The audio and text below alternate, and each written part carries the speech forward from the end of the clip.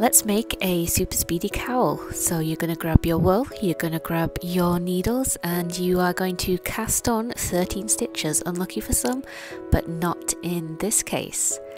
After you have cast on, you're just going to knit and you're just going to purl, and you're going to keep on repeating that until you've used up basically almost all of your yarn. You're going to need some left over for this next part. So once it's your desired length, I just cast off by looping one stitch over the other. Keep going till you're almost at the end and pull the yarn through the final loop to close it off. I chose a crochet hook to stitch it together, but you could use a tapestry needle or even like a bobby pin, and then I weaved in the loose ends, and that is it.